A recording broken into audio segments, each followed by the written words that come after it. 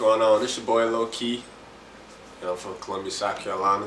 Rocking with your boy. My boy is DMETV. And let's kick this thing off. Okay, what's been good, man? Ain't nothing much. Chilling, working, grinding. Word. Usual. Yeah. Good to have you in the building, though, man. Oh shit, thanks for having me. Yeah, been a minute. Saw you at the cookout, you know what I'm saying? But yeah, about a month ago, almost about a month ago. Yeah, that was a little situation right there. Yeah, big facts, man. Yeah. You know, CEO, you know, so Tatiana, that's my dog, you know what I'm saying? That's my right hand. Yeah, so we got a pretty good relationship, you know what I'm saying? Without her, a lot of things I do wouldn't be possible. Word, man. So you got a good manager. Before I met her, it was sluggish. Yeah. And ever since I met her, it's just been moving, fast paced. Yeah, most definitely, man. So you just dropped a new single, man. Let's talk about this single, LIE. Let's get into it. LIE stands for Loyalty is Everything. You know, a lot of people lack loyalty. A lot of people don't know the real meaning of loyalty. And loyalty can be anything, relationships, with your homeboys or whatever. So, and it's kind of like the title kind of contradicts the song, because LIE spells lie, and you know, lying ain't loyal. So it's kind of creative in my perspective. But yeah, it's really a song about loyalty, you know, switching up on your team and staying with one team, man. Grind with that one team instead of trying to go to the boys who are already winning, you know, D-Ride and all that. Like, you grind with that one team, y'all build up to the top. It's gonna be a bond forever. And you know, produced by KODI. That's my other right hand. So that's a dope track. Okay.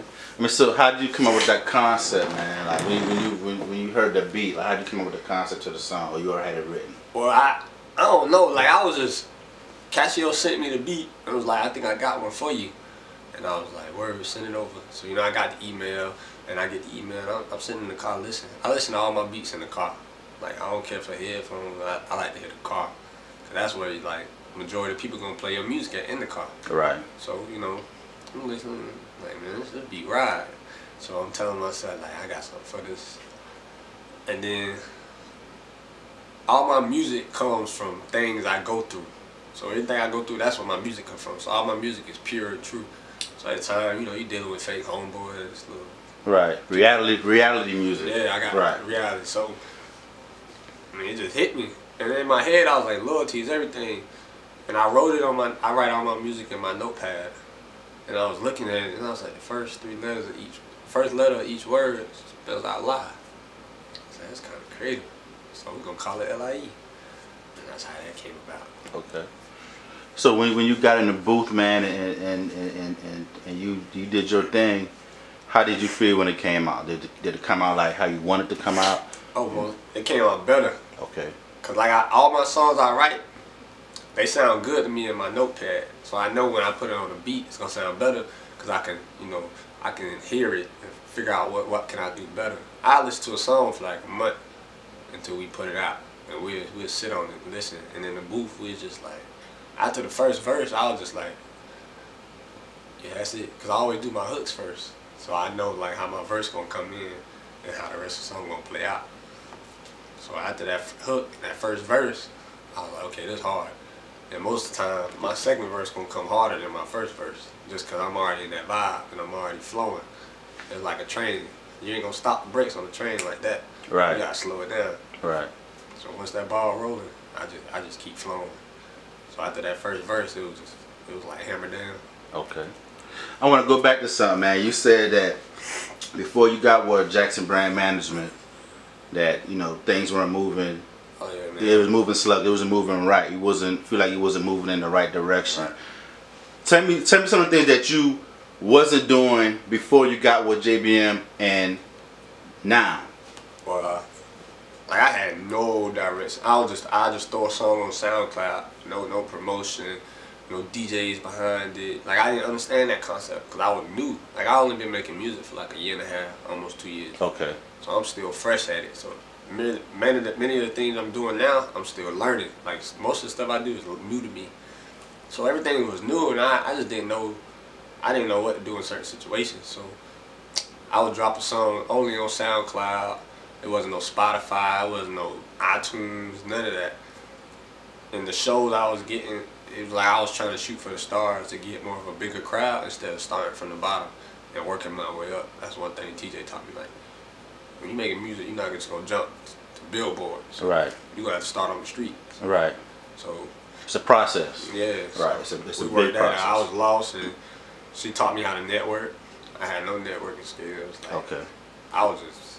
Like, that's a big thing. Yeah. Okay. And as far as networking, like, what are you doing now as far as network? Kind of give us like some of the things you have done. Like most people will get like a DJ contact, and they expect the DJ to hit them up. Right. But like TJ taught me, like, you follow up with DJs, hit them up every day, gain a relationship with them. You know what I'm saying? Work a relationship out, so then it becomes deeper than the music.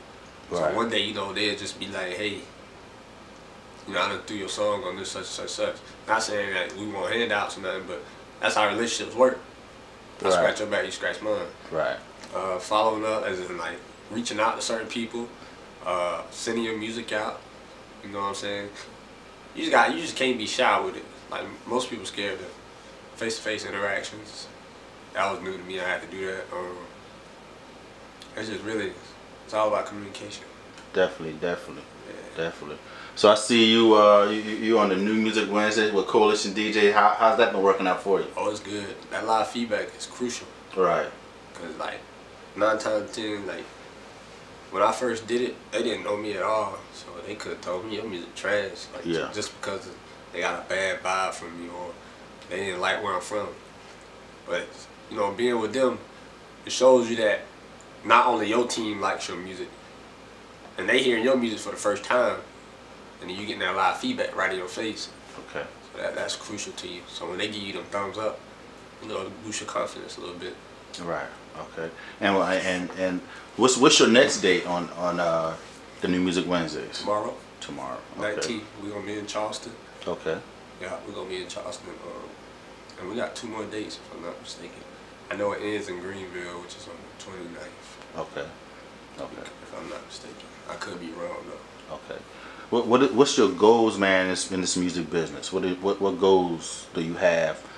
Let's say another year from now, then another 5 years from now. What are your goals? Another year from now, I expect like my name to be one of the talked about. Being that, you know, when they make that list for the top South Carolina artists, I want to be top 5. Right. If not top 1. Right. SC top 20. If you ain't first, you losing. Yeah. So that I want my own buzz, like no cosigns. That's my year goal. Okay. My 5-year goal, you know, that's labels, endorsements. Not, you know, I put a face on my city, and not just because I rap. Start organizations like. So I'm a give back type of dude. Okay. So I want to be rich and wealthy like that too, but I also want my city to recognize me not just as a rapper, but as a caretaker type thing. Okay. Like, there's a lot of homeless people on the street. I don't like to see stuff like that. Yeah. Not saying it. Some of it's their fault, but still, I don't mean, you know, because it could have been one mistake they made that got them there. Right. So everybody deserves a reset button. So I'm that type of guy. Yeah. Some of them kids. So yeah. Exactly. That's definitely a sad thing to see. So that's my 5-year goal. Have like 5-10 organizations out there giving back to schools, putting kids in homes, all that stuff right there. Okay. Yeah. Okay. Most definitely, man. So let's talk about who were some of the artists that inspired you coming up. Coming up, I like Drake, Lucci. I'm a big Lucci fan. Okay. Cause he tells stories. Okay. That's why the majority of my music is true. Right. True stories. Like, I ain't with all that. I could tote the biggest gun, or I could shoot the most people, or I got the most dope, or money. I don't care about stuff like that. Cause that's why you get tried in the streets. Yeah. Cause where I'm from, you talk the game, you gotta act it out. Like, you gotta be about it. Shoot, I like older artists though. I listen to a lot of older R&B. Okay. Like D'Angelo and Maxwell. Okay. Kim. But I don't know. I just feel like I can't make R&B music, but it inspires me because you know you wanna have that diversity. Yeah, you definitely. Yeah. And definitely like older people like Biggie, you know, Rakim, all them boys back in the day, Mobb Deep, all them. Cause you gotta know your history. Definitely, definitely. And that support, man, a lot of artists, I think a lot, especially the younger generations come up, they don't. They just know the pumps and yeah. the pussies. Yeah, they just know the artists now. They don't go back and research. You all got to know your history. You know what I'm saying? It's a lot of artists came up when I was coming through, and that's what I listened to. And even a lot of older artists, they don't like the newer artists. But like I had a conversation with somebody saying that, you know, sometimes you got to sit them down, man. Listen, you need to study this. You know what I'm saying? It could help you. You could see something. You could get some inspiration. You know what I'm saying? A lot of these new artists on that, like that crazy stuff, all the hair and all that. Yeah. Busta Rhymes been on that stuff. Yeah, that stuff is coming back. You know what I'm saying? Yeah, it's coming back, but it ain't new. It's not new. You know what I'm saying? A lot of artists that just new, like, oh, he tripping, but y'all don't realize. Nah, people. You got Busta Rhymes back in the day. Eminem was crazy back in the day. Yeah. Like you got all these crazy artists that, but y'all only see the new artists who doing the crazy stuff because y'all don't know y'all history. Exactly. So yeah. So tell everybody where you from, man. I'm from Columbia, and if you dig deeper in Columbia, I'm from 48. Okay. Everybody know about it. Okay. 48 is just, it's either you make it or you don't. It's all love down there. I mean, it got like a little bad reputation, but if you from there, you know, like we don't bother nobody who don't bother us. And that's not no gang type, no gang. Yeah, 48 is more like a family. We don't promote violence. A lot of people see it like they promote violence down there. Everybody down there is not violent. Everybody down there ain't a shooter. Everybody down there not a drug dealer. You know, it's different people down there for different reasons. Right. And that's any neighborhood. But it's really all love. We show love to everybody. We love the elderly. Like, we look out for them. And we just, majority, we just like to come together. And we look out for each other. Okay. It's all about that loyalty. First song. What's the first song you ever recorded? Ever recorded was a song called Aladdin. And you know, I wasn't even a rapper then. I met this dude in college, one of my close friends. And he was like, man, you should try to make a song with me or something, because he was already rapping and stuff. So we made a song, you know, it was straight. And we got good feedback on it. So it was like, I like the love I was getting, so I was like, I'm trying to go further with this. You know, so we just kept dropping. But my first real song, like big song, was Too Fire. Okay. That's produced by Jetson. Okay. So that's definitely a hot track too, man. Oh, thank you. Yeah, that one, we got love on that one. Too. Yeah. But people say, like, he better, and I'm rocking with him on that one. I'm rocking with both of them. You know what I'm saying? They both hot though. Yeah. You really don't want to miss neither one of them. Yeah. And the video felt like you're gonna be 10 times better than 2 Fire.